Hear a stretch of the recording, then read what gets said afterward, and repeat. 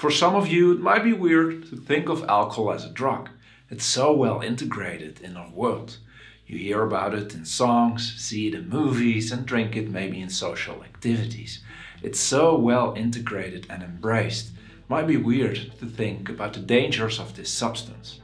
And well, in fact, it can be very dangerous, especially when consumed over a long period of time or when overconsumed. So in today's video, we will focus on the origin of alcohol, the way it travels through our body and the effects it can have on our health. We will cover that and much more. So make sure to watch the whole video so you don't miss any important information, as the purpose of this video is to medically educate you so you can make healthier decisions. Let's get learning.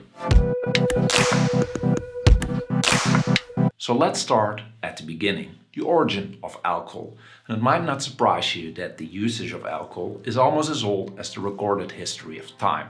We need to go all the way back, 7,000 years before Christ, in the northern parts of current China. There, the first evidence of alcohol consumption has been found. If we go a little further down the timeline, winemaking dates back to about 6,000 before Christ. And for those of you wondering, the first signs of beer brewing date back to 600 before Christ in the current Egypt. So beer brewing is a much more recent human invention than winemaking. Through the years, alcohol has been prohibited by multiple countries, most notably the Prohibition from 1920 till 1933 in the United States. In addition, the production, sale and consumption of alcohol is still forbidden in several countries with a majority of Muslim population. For example, Afghanistan, Pakistan, Saudi Arabia, and much more.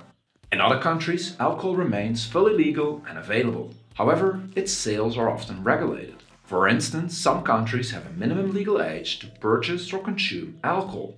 There are bans on public intoxication, it's outlawed to drink and drive, and there are excise duties which need to be paid when buying alcohol. Which brings us to alcohol itself. And did you know that there are multiple types of alcohol, like ethanol, methanol, isopropanol and isopropyl? Of those, ethanol is the only type of alcohol used for recreational purposes. It's found as the active substance in beer, wine and distilled spirits. The other types of alcohol are significantly more toxic and can quickly cause serious harm. For example, 2 to 3 teaspoons of methanol can have fatal consequences, so please do not consume any other types of alcohol. Now, regular viewers of the channel might have seen my previous videos on cocaine, weed or amphetamines. But the number of people using these drugs are peanuts compared to the usage of alcohol.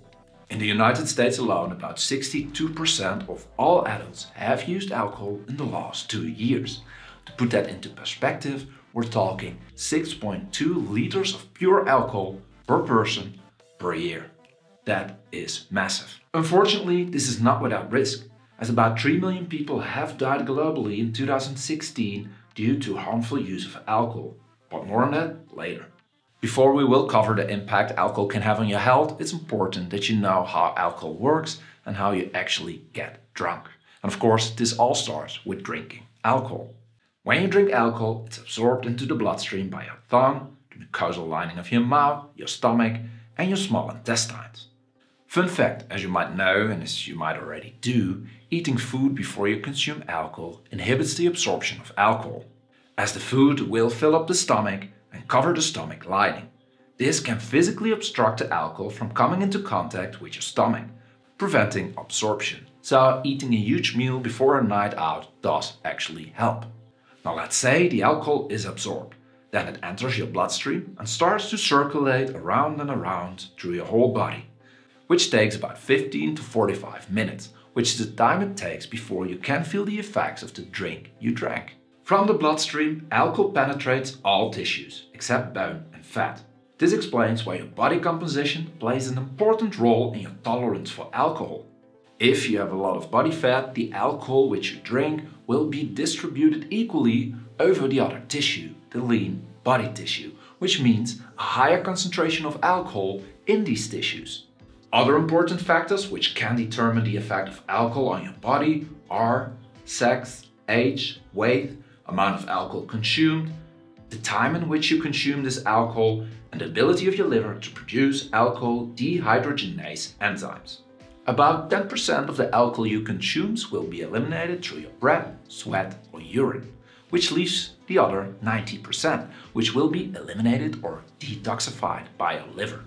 Liver cells are the ones which produce the enzyme alcohol dehydrogenase, which breaks down alcohol into ketones at a rate about 0.015 grams per 100 milliliter per hour. And this process, the breakdown of alcohol, cannot be sped up. So it's medically impossible to speed up your recovery from the alcohol usage.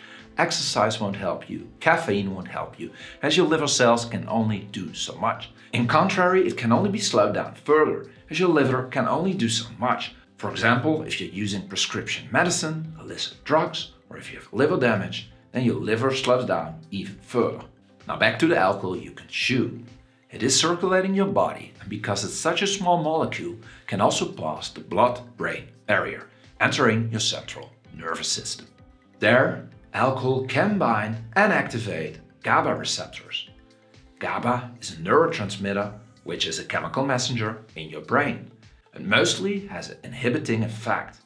So stimulating a GABA receptor usually creates a suppressing effect in the involved brain pathways. Alcohol can also bind to the NMDA receptor. This leads to a lower concentration of the stimulating neurotransmitter glutamate. In addition, alcohol does increase the concentration of the neurotransmitters dopamine and serotonin.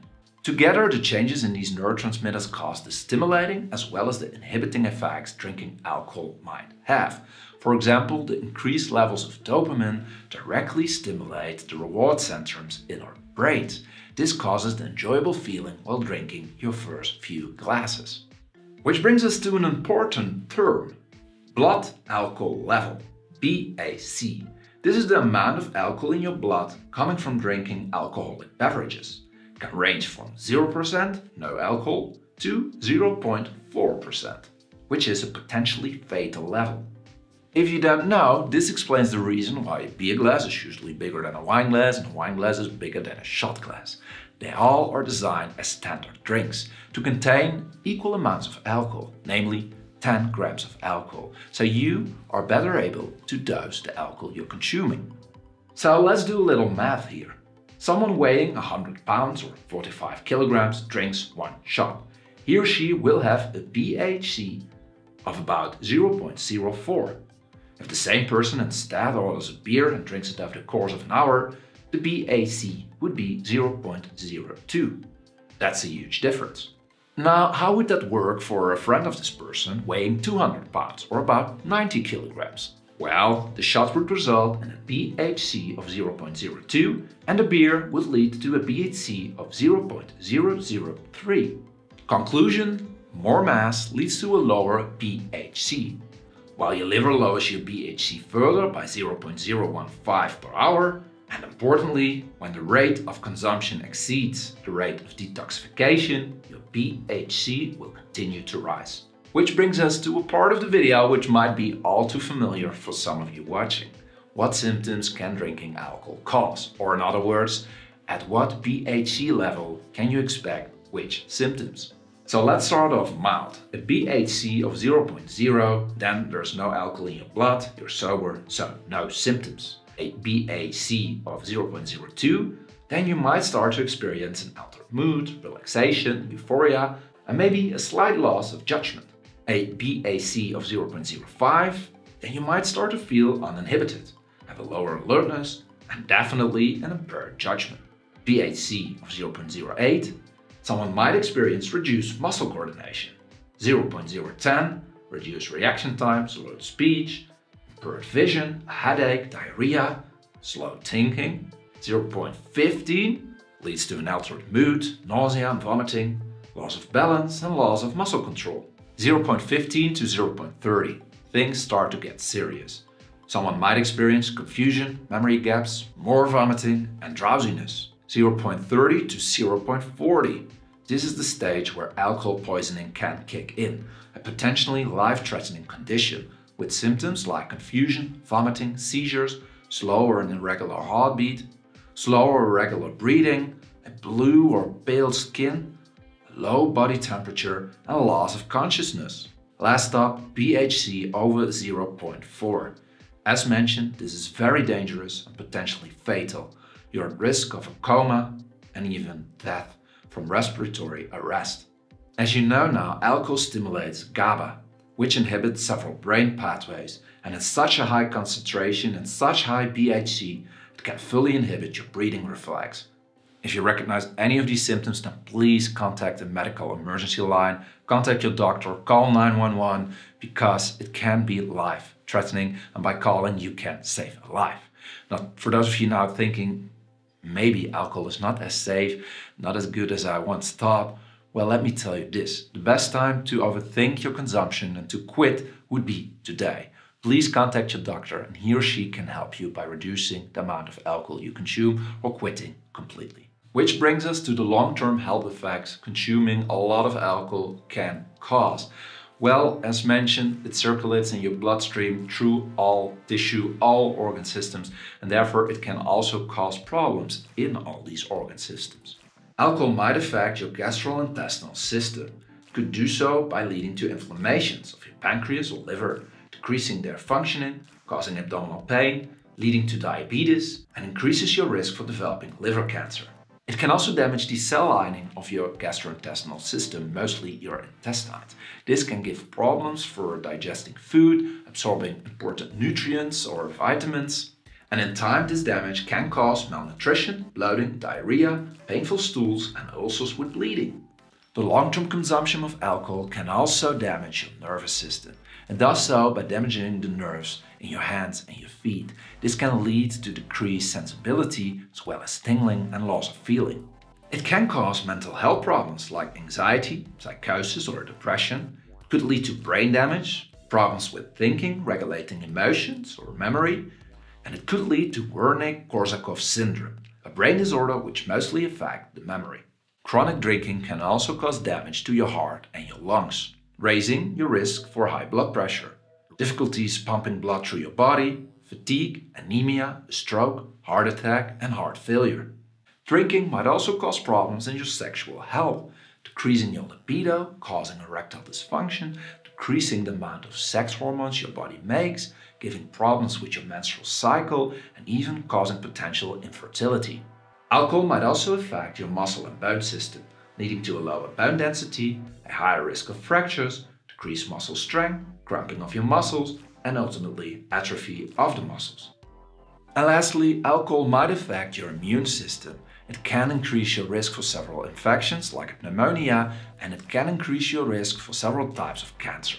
You might wonder now, is it all bad? Should I completely quit using alcohol? Well, as with anything in life, moderation is key. Although medically speaking, there are no safe levels of consuming alcohol besides complete abstinence.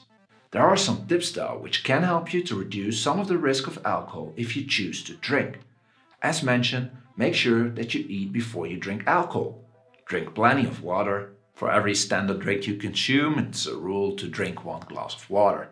This will reduce effects of dehydration, like a headache. Don't go too fast. Drink slowly to give your body plenty of time to process the alcohol, as your liver can only lower your BHC with 0.015 per hour. Don't mix alcohol with other substances. Mixing alcohol with stimulant drugs or caffeine can hide the depressant effect of alcohol, making you drink more than you otherwise might have. Combining alcohol with other substances can also place a huge strain on your liver, further contributing to liver damage. And lastly, maybe most importantly, never drive while intoxicated, even if you feel that you sobered up. You might have still alcohol in your system that can affect your reaction times. Now, I hope this video provided you with an overview of alcohol, how it works, how it travels through our body, and the dangers it brings. If you have any questions, let me know in the comment section and I will do my best to answer each and every one of them. For those of you that really did enjoy the video, please leave a like and subscribe. This will help out the channel tremendously, and in return you will get notified each week with a new awesome video. Also, check out the playlist in the description with more awesome videos, or check out the Instagram, Facebook or TikTok channel with more short form content. I will see you there, or I will see you next week with a new awesome video. Thank you so much. Bye bye, stay healthy and don't drink too much. Moderation.